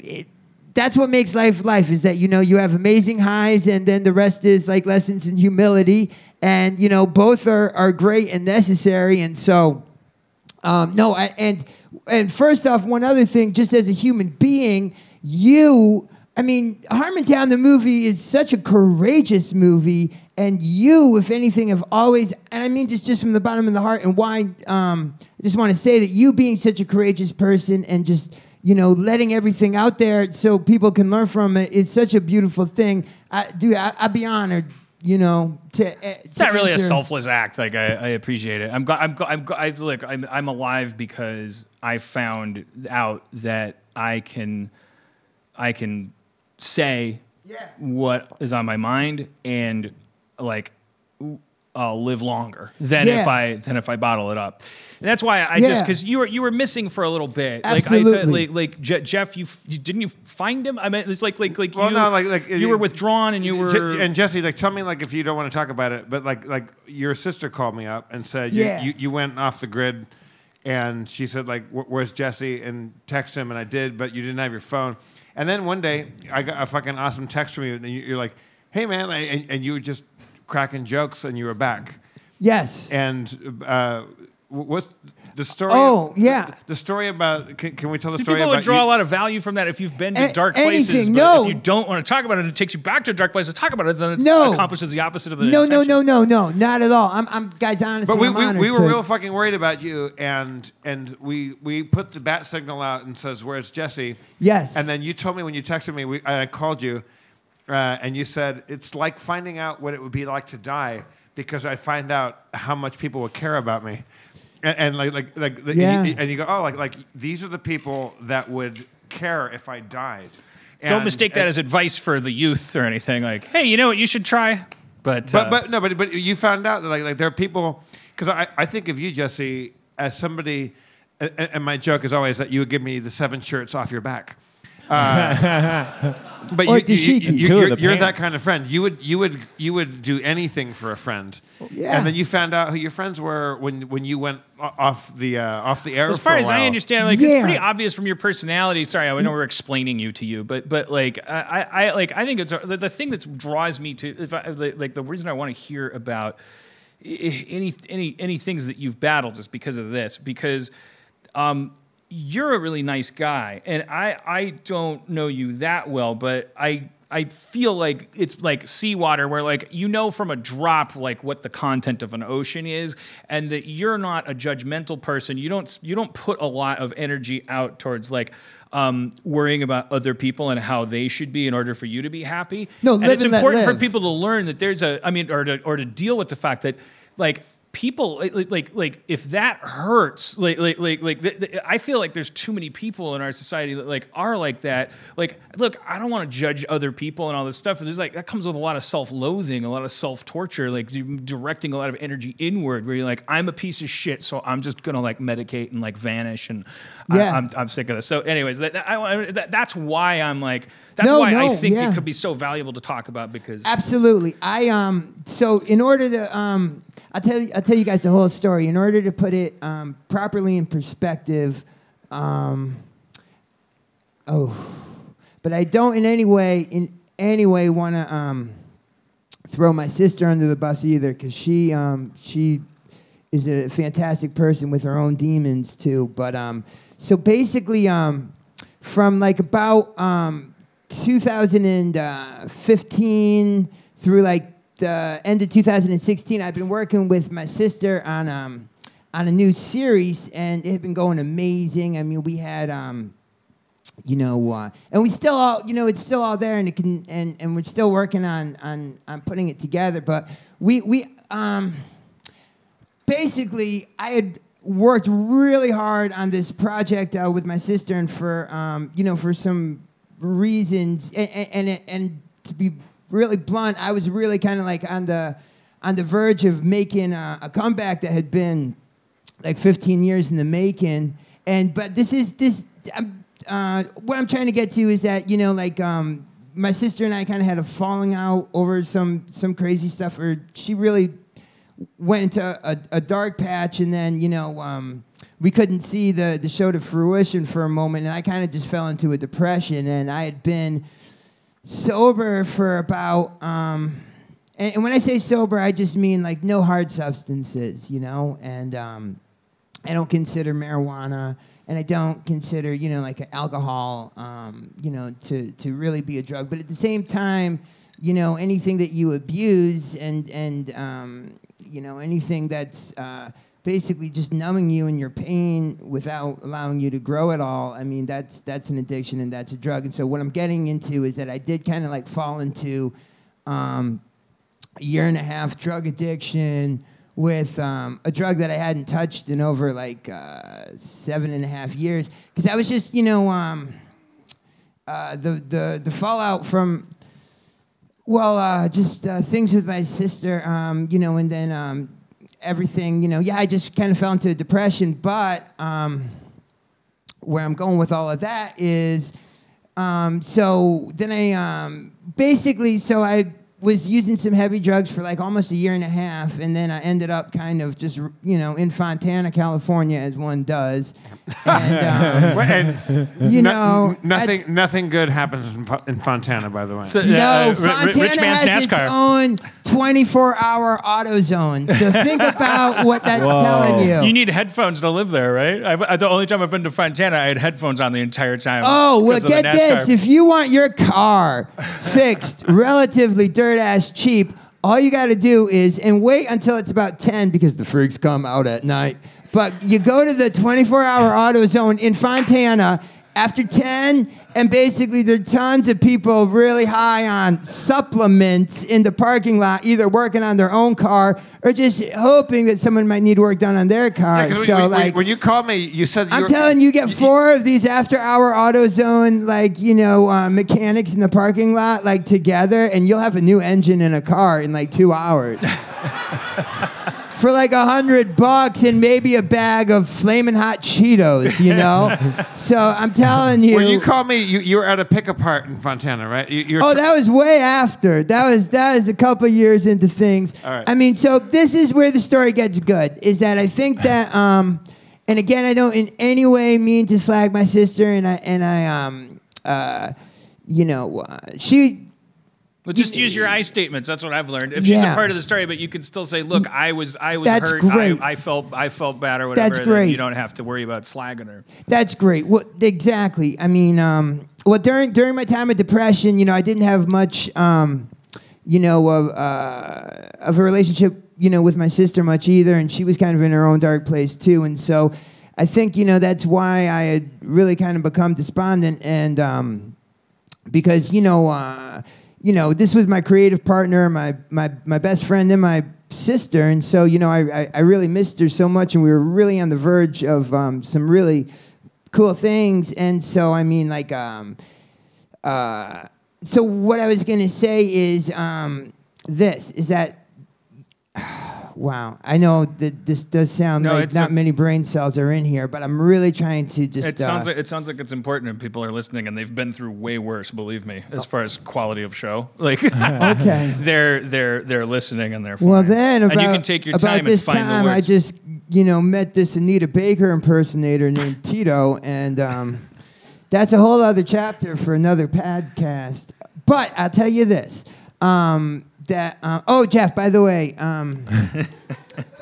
Tony, what's your friend? The friend that works at the car wash with the obnoxious mustache? What? Oh. That puts the turtle wax in it? Oh, no. This is how Jeff finds out the we're mustache going is back. obnoxious? We're going back. But, I hope we have a friend. He loves that mustache. We do. I would love to have a friend with a... His name is Tommy Tango, and he says hello. You know Tommy T. I don't, but thank you. Yo. The mustache. But guys, getting. Oh wow! You see, that's myself. Honestly, that's a defense mechanism because it's easier to joke. Jesse, and I'm gonna get into the real heavy stuff. Okay. And so, you can also pull up and out, and we'll touch back on it to, another day. Okay, but I think like. We're almost right at the end, and so just 2 more seconds, guys, and we'll be over the waterfall and in our own. We're doing it. Do you like you tell us as much as you want because first of all, I'm happy you're back. Yeah. Because I was worried about you, and also America is happy I'm back. Am I right? Yeah. Oh man, U.S. Thank you. But as definitely Dan, didn't have to coax that one. as Dan said, and quite rightly, the to the extent that you are willing to share what you went through, I think is helpful to people that listen to our show. So like absolutely, not to sound corny, but like 16-year-olds. Absolutely. I'd really, without sounding corny about this, I mean, like just to put it in real, like, black and white Cliff Note terms, I'd been working with my sister who I still love and adore, and we made this insane project where, we have, of course, the Jeff Davis appearance, but everything from, Miley Cyrus to George Clinton to Alice Cooper. Lots of really cool interviews and crazy sketches, and me at Charlotte Hornets games, and in West Virginia, Appalachia. It's like just a whole crazy show project that would make it, and then we had this big fallout, and so I just equate it like to if you were a part of a band, you guys had been through like this journey, and we're about to finally release your record, the band, breaks up and the record is shelved. That's just a head state. But you know what? The more I'm talking about this, I just want to say, fuck me, because I mean, these are really quality problems to have, you know what I mean? But at the same time, it's not so much about the project, it's about just losing, my sister who, you guys just, is like my right arm, What's your status with her right now? No, we don't really talk at all, and I so think she was freaked out, man, because I barely know her.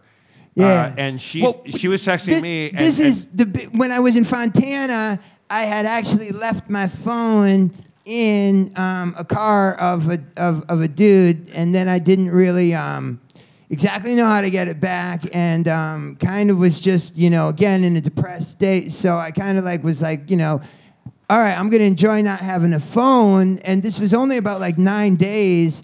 And then, but it was, honestly, it felt kind of cool, like to not have a phone. And I was just really sorting through, my problems. And so and also kind of during that time without the phone, I made a decision mentally to be like, okay, I'm stopping doing the drugs that I was doing completely. And, because at the end of the day, I was doing that to get myself through a hurdle. I was doing like an upper type of drug. And what I'm getting at is, if you all of a sudden, you find yourself alone, but you'd made all this, great progress and you didn't want to lose everything, but you were just really confused how to move on without your band, my thinking is, well, let me do this drug that will kind of help focus me and numb, my sadness over what happened. Because it was a really, emotional thing. And, So you first turned to a project-oriented narcotic. Yes. Yes, exactly. Yeah. Exactly. That makes a lot of sense. That's an interesting explanation of that. Yes, definitely. Is the project the thing that when you invited me to the Whiskey to meet LA Guns? Yes. So you still have all that footage? Oh, it's all there. Yeah. It's gonna be great. I'm learning how to edit it now. I got years of content. You go backstage to a rock show with Jesse Camp, and guess what? Everybody is happy that Jesse's there, and he has all this awesome footage of him and his sister interviewing people and just talking backstage. And that is something that I would absolutely need to see. Oh yeah, it's amazing. But is it still extant? It'll happen still, or no? Oh, absolutely. And I mean, it's a really cool project. It's kind of like Mike Judge's Tales from the Tour Bus. In that you have crazy rock stuff interweaving with just basically fun travel segments, going to weird flea markets in Knoxville, Tennessee, and helping out in the wig department there with senior ladies. Watching famous rockers meet you, because I've seen that. Yeah, and it's pretty magical. That's something that should happen because to know you is to love you, and to know you is also to know that you would always make things happy and fun. So you have to finish this thing. Well, let me. Oh yeah.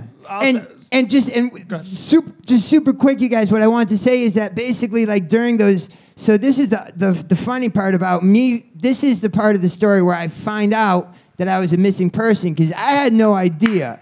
Okay, because I guess I had emailed get this, okay, because I am very close with my mom. So just about your 9 days gone. 9 days gone. You 9 lost days the phone gone, and you're like, and then no 3 days, phone's a good thing. 9 days gone to paint the picture. Now, so I'm in Fontana. Are you editing? Are you working on a laptop on meth, or and you're like no. Yeah, okay. You're just living life just you're just focused. Yeah, you're experiencing focus. Well, we talk about the fashion, and I'm not bragging out of school here, but Jeff knows this too. I'd have to cross-diagnose myself with another addiction, and that's I'm a thrift store junkie.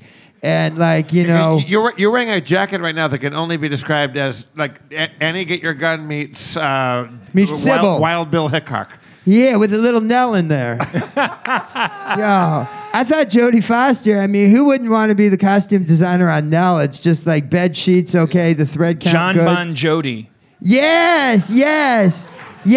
Oh, great story here. Great shout out. And here's another thing. And I really want to put my services out there. If you guys, because when I was here right before Christmas, you guys had Pete Holmes on. That was epic, brilliant show. I love. One other talent is that I think of myself as a mini Booker, and I'm not talking about Richard Grieco's character on the last season of 21 Jump Street. Whose name was Booker. Okay.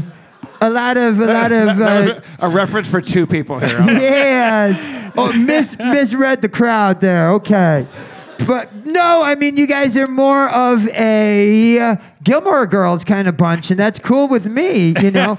Do you guys know that Dan guest starred as Mailman Jerry on 2 unaired episodes of Gilmore Girls? Very, very cool stuff, you know. It's only shown in Japan for reasons Dan knows a little about.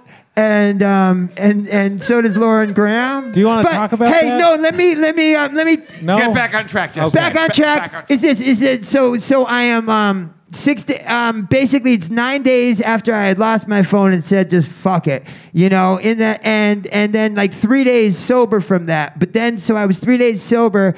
I started to get a bit of a sinus infection, and so I went to a hospital.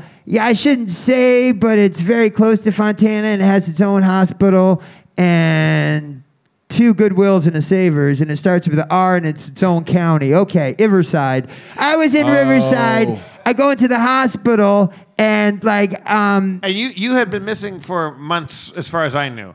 Like, yeah. No, we should suffix this. So basically, my sister had only briefly talked with my mom that she hadn't heard from me. My mom and I do talk on the reg, and so then I think my sister did. I think her imagination, but maybe genuine concern, maybe some guilt, whatever. She was really worried that because she knew I was depressed. I mean, like she did know that, and so I mean, I think that she maybe genuinely was worried that I maybe did something rash because I was so broken up about, just it's a really rough situation. People that want to hurt you, like no business in your relationship, but people that want to hurt you, and have the choice between finding you. It's one thing to say. Like, I come from a big line of like, well, let's be dramatic about so and so's problem and like want to help them because actually what we're doing is we're weaponizing our like concern because they're here every Christmas and let's fuck with them. But it's another thing to be off the. Not knowing your sister, I can safely say I don't think it was her animosity that provoked her to explain to people how dire it was that you were missing. She was very concerned with me. She texted me and let me know that she was really worried. I think if you wanted to hurt somebody and they're off the grid, whether it's 9 days or 3 months, like it's not the part of you that hates them that makes you go, this is really serious. Even if it's not really serious from your point of view, it's not the part of them that hates you that makes them go to that high note. It's the part of them that wants you found because maybe even the part of her that feels a little bit of responsibility. And I think that's very salvageable as much as this project too, and easily salvageable. And like not to like conduct your fucking story, but like. The feeling of that rope coming back out of that, like, and this idea of like you didn't know you were missing, and then continue. Dan, absolutely. So I'm in this hospital, and I think I gave my a variation on my name. I don't remember. I was not. Oh man, I love a good emergency room, and so I was in one, and. Basically, like, they were you know what? Screw that. This hospital was really a beautiful place. There's a hospital. I don't know how many. They asked one thing of you. Don't name our county. Right. We've got 2 Goodwills and a great emergency room, and you're like, Riverside. And now every fucking asshole. You got rumbled in there because you said the other name, but they go, but you're Jesse. Yes, exactly. So basically, I told the nurse that my name was, maybe John Camp. I don't even know. Not again, just for just because you know what I mean. Who wants to give your real info and social security number to a hospital? You told them your actual name, but they're like, but aren't you Jesse? Right. So I said probably that because my full name is Tito Camp, and so basically. Said I'm Tito Camp, and then they're like, okay, Tito. But like the nurse looked at me like she kind of like knew who I was, which was really weird because I was, a little disheveled perhaps. Or then again, I don't look much different than now. I'm very much a kindred spirit with a drunk Gary Busey. But where I was going with this is that so basically then the nurse is like, okay, all right, Josh. I think I said I was Josh because that's very close to my my full name, which is Chad would have been believable. Yeah, I look like Chadwick. You look so much like a Chad. A Chadwick is also what they call the part of a candle that you light called Chad. Stay on target. So, basically, then I'm sitting. So the nurse is like, "Okay, Josh," and then the doctor comes in and he's like, "Jesse, what's going on?" And I'm like, "What the fuck? How did he know Jesse? I've been telling people I was Josh," and so I said, "Oh, Jesse." But then I knew the jig was up. They knew who I was, and so I was just like trying to put the pieces together. Like I know that I'm a national treasure. I know that the U.S. has made several, not just one stamp with my face on it, but like 10 different, stamps biannually with my head on it. It's great. The new 34 cent Jesse Camp stamp is Jesse Camp stamp for all you tramps. Okay, enough rhyming. I have a camp stamp over my butt.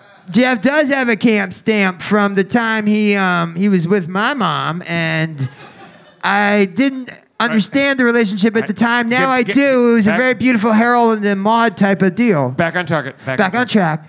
Okay. So, so the doctor was like, okay, Jess. So so again, I had said that my name was Josh to the nurse, and then the nurse was like, Josh. Okay, Josh, why don't you come back here with me? And then she came in, Josh, the doctor will see you now. Oh, okay, cool. Hey, I'm Josh. I'm getting a bit of a sinus infection. I just need some antibiotics. I didn't rush to that part yet. Never self-diagnose yourself at the doctor's office. That is a sure way to not get the prescription you're trying to get filled. Don't go in there and be like, oh, let them assess your back pain. Just look real grimacing in the face so they really believe you're in pain. Don't oversell it. Okay.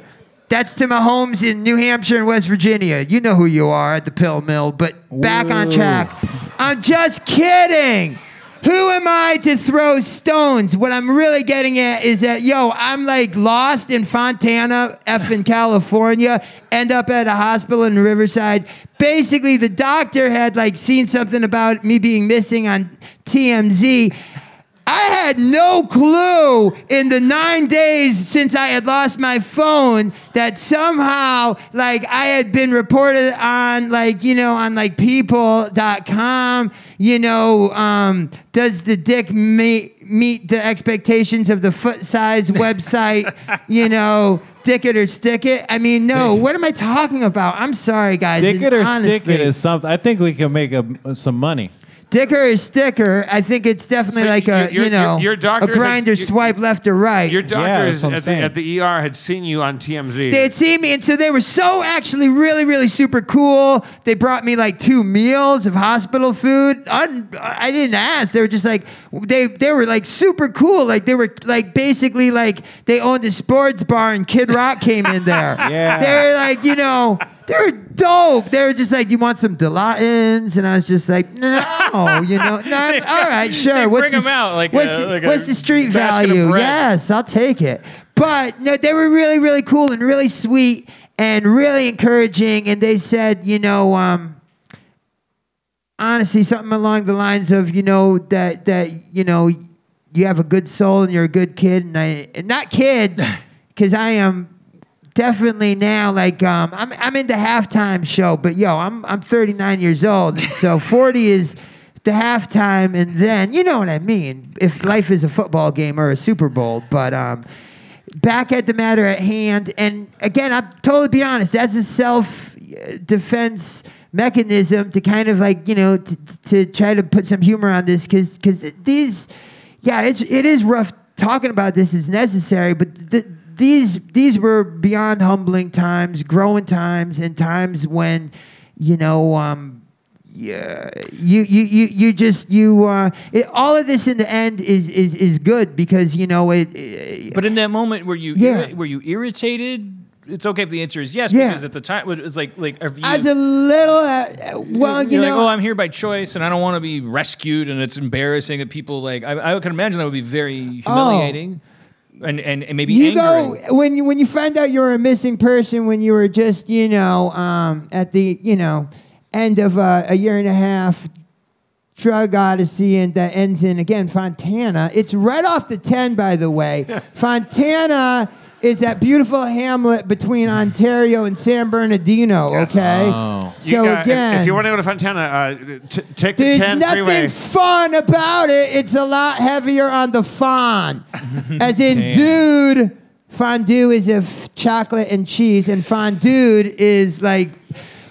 And it has some I alcohol know that. in it. Okay, final thought. We have to wrap up here, though. We is the whole thing? We do have to wrap up. I know, and I will, like a fucking condom about to go into Heidi Fleiss. I don't want to Hell write your yeah. story for you, but we're looking for that No. moment of like the crossing Yeah, of the return threshold absolutely. where you're like, Absolutely, okay, absolutely. I'm coming back. Absolutely, absolutely.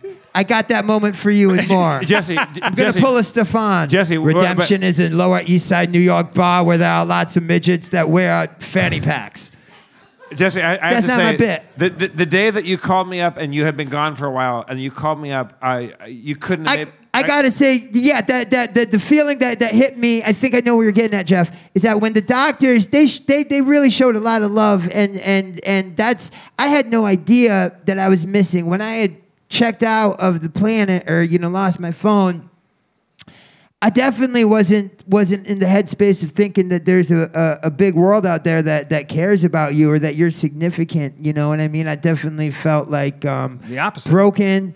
I felt, almost to the point of, here's the thing, is that if you have nothing to lose, there's a real freedom with that. I Yes. mean, like Chris Christopherson, freedom's just another word for nothing left to lose. You probably thought you were doing yourself and other people a favor. Yeah, I mean, I didn't care anymore, and I did. You probably I felt just more honest than you had been. You felt like that's the riveting part of this. Like I feel this way so much, and like I want to hear from people that have gone and come back. yeah. So Yeah. sorry to interrupt, but No, not at all. I mean, that's definitely a sign of of not being. No, let's just call it what it is. I mean, you're depressed if you lose your phone and you don't want to like immediately go to an Apple store or AT&T or Sprint or whomever you get your phone from. Again, if Cricket you Wireless. want a good phone at a Mint Mobile. relatively cheaper price than even offer up, the 24-hour AutoZone in Fontana has all your needs. Mobile mechanics, Pay-as-you-go mechanics to cards. grind with, transgendered They got mechanics to ballerinas. grind as with? you felt that feeling when you felt that very complicated, layered feeling of I lost my phone, and for the first time in my life, I feel like actually maybe that's the way to go. I feel good. My With all these life, things. like, Is there yeah. a return threshold equivalent? I'm just a screenwriter from the Sid Field Yeah. School. Like, is there To paint a picture, to really be just blunt about where I was prior to this. Did you save a cat at any point? No, that's a screenwriting joke. Okay, continue. Sorry. No, I mean, No, sorry. I Don't get distracted by definitely- that. It didn't even get a laugh, so not worth it. Well, Also just that- to add to that, I'd like to think I didn't save a cat. No, but I I did- sure you ate shouldn't a have. pussy. You shouldn't have, and that's not Okay, story structure. okay, That's a okay, different yes, thing. yes, It's a dialectic yes, about. Okay, that go was ahead. not bad.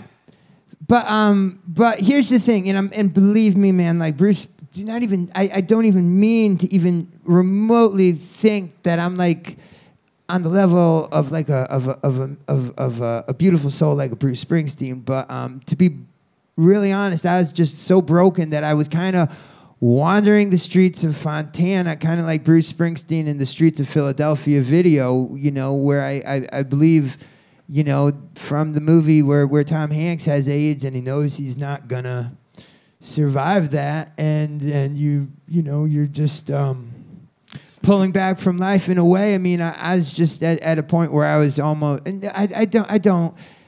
Man, I was Keep just going, at my keep going, keep threshold going. of what I could endure. But the thing is that having the strength to endure, I want to let everyone in this room know that, like, I was just depressed, but never in a bazillion years would I ever, no matter the level of depression, and this is not also me passing judgment on people that check out and can't take it, but I still know, even in my darkest hours, what a blessing it is to be alive. And, I'm very much, of the opinion of, like, if you've, they say this about successful people, that when you realize something's not going right, you can abandon it quickly, and that, the longer that if you're in a toxic relationship, but you put a lot of time in it, you're apt to stay in it longer because you've already invested this time, so you don't want to lose the time you already have, and that's why bad relationships kind of go on and on and on forever. And what if you feel that about your life? Well, I'll say this, Jesse, for myself, and I think for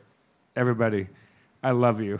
Yeah. And no, I know that, and it's. I didn't mean to shut you off on that, Jeff. I know that, but I mean to hear that from you. That's a heavy emotion. But I mean it was beyond a life-changing experience, because I mean I'm not saying that I was like a guy who jumped off the Golden Gate Bridge and like survived, and now that's the danger to me. That's the thing, is that we a lot of us associate like the idea of these thoughts with. I was never ever whether to put a gun in your mouth, all this stuff, but like these decisions can be made in the. I know exactly the feeling that you're talking about, where you're like, you know what? What if I was a fucking ghost? What if I didn't exist? And that's different from saying, I'm going to take proactive action to do this dramatic thing, because you're feeling the opposite of dramatic. Yeah. You're feeling worthless. You're feeling like it feels in those moments like not just liberation, but like a weird medicinal kind of like, this is it. This is what I need. This feels good. Totally. And I'm not going to say, no, it's not good, but I'm also going to say it's incredibly dangerous because you're alone.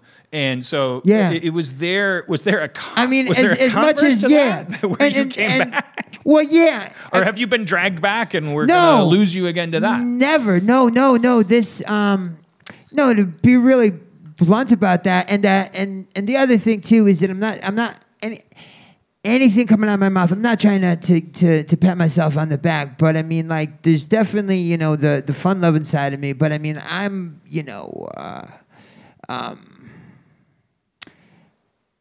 I'm experienced as far as, like, that you could, you know what? No, I'm not even going to say what I was going to say, but I could definitely just say that, like, if I'm walking the streets in Fontana, I mean, like, I love to bring... I live like to put positive energy out there into the world. That's really the only reason to live life. Where I'm going with this all is that and this is really heavy, but I promise I didn't take you guys this far to abandon it. But what the point I was trying to get at when I brought up that whole thing about successful people and then knowing how to quit early, but like that. Really, if you're following your heart and you've invested so much time in a bad relationship, you want to hang in there. Well, I mean, I'm very much like that in life. I didn't put in these 39 years to not, now I've been in it, that I'm definitely wanting to see it all the way till 80, maybe 90, or, with, head transplants, maybe 110, who knows? But where I'm really going with all this is that, it was for two things, and then I promise I'll wrap this up. But it was really, I think that what our subconscious do for us is sometimes incredibly protective, because I think in a lot of ways that I know this is going to sound crazy, but like I wanted to lose that phone and I wanted to go off the grid, because I ultimately wanted to get to that place. I wanted to make a low for myself and make that low as fast as I could, because I wanted to land and I didn't want to live the way that I had been living. And I just didn't, and I didn't want to numb the pain. That's basically all I did for like a year and a half, was just numb this emotional pain.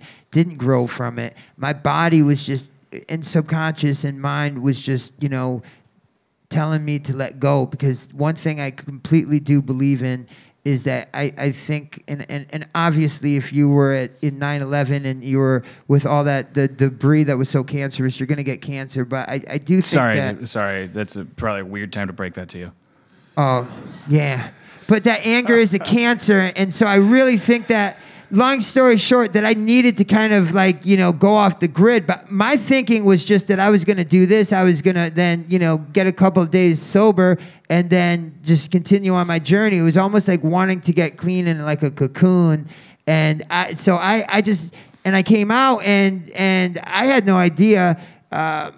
What I told Jeff is true, that basically you would go on like, Instagram and you'd see like, like people would be like, oh, Nikki Sixx was, looking for you, and, when President Barack Obama was looking for you, you know what I mean? And Rex Tillerson was looking for you. What's the connection there? And I'm just like, I don't know. I mean, like, Rexy was always a big fan, I mean, it was just like, he would be like, yo, Jess, get on the big Exxon Valdez cruise boat thing and let's party. I mean, but... Rex Tillerson was looking for you. Oh, man, me and Rex, Look, it's a hacky part of me that's like pushing through this weird return threshold thing. I think the incredibly valuable thing is the resonance of like everybody, whether or not they drop off the grid and go to Fontana, lose their phone or not, we constantly are combating this feeling of like, I'm a fucking ghost. I would be better focused and doing a better job. All this, it's like, it is possible to kill yourself with everyone's permission because you'd never checked with them, because you didn't talk about it. You can slip away into shadow, and you don't perceive it as shadow. And I know that the whole time you're like, look, I never intended to do any of this, and I'm not telling you, no, you perceived it wrong. I'm saying the reason that story is so valuable is because I think everybody listening is constantly going like, what if I, and it's not always what if I did something dangerous, what if I did something, it's sort of like would anyone miss me? Like shouldn't I just be by myself? And there's a really fine line between that, like, self-help and like the opposite. Yeah. And here's the thing is that, I mean, I think what it really boils completely down to in the soul and the spirit of us, of people, is having hope. Hope is everything. If you have hope, hope will fuel positivity. I mean, one big lesson I learned from all of this is that mental health is the most important thing we have. And that, like your physical health, like you do have to exercise and be conscious of what you're eating. Mental health, I just always took it for granted before the last couple of years, and I realized that it's incredibly important to be social, to not self-isolate, and to be with all your friends, and to live a full life, and to say yes, and but more than that, I mean, it's a battle out there, and there's never been a harder time to be a human being. No, scratch that statement. I can't believe I was about to say there was never a harder time to be a human than 2019. What am I thinking, cavemen? And like, oh my God, I'm gonna get trampled by a buffalo. Jeez, let's give it up, everybody. Thank you for coming to Harmontown. Jesse Camp, everybody. Thank you for being vulnerable, sharing your pain. But before I go out on the music, I want to say, Jesse, I fucking love you. I'm a lucky man to have these quality. And anybody listening, if you ever get the lucky break to hang out with Jesse Camp, you are a fucking lucky human being. Well, a couple of things to plug, if I may. Yes. All right. I got a who here is a big Salt and Pepper fan? Well, yo, get this. It's not a competing podcast, but I have a Peppercast. That's right. Me and Peppa from Salt and Pepper. What? We are all right, Jesse Camp, everybody. Yo. This has been Harmontown. Spread your Crittenden. I'm Jeff Davis, Dan Harmon. But for real, Jesse, you're a joy to know. You're a joy to be around, and I appreciate Thank you guys so much. To the bottom of my boots, man. Thanks you all. Drive fast and take chances. Good night. Thank you.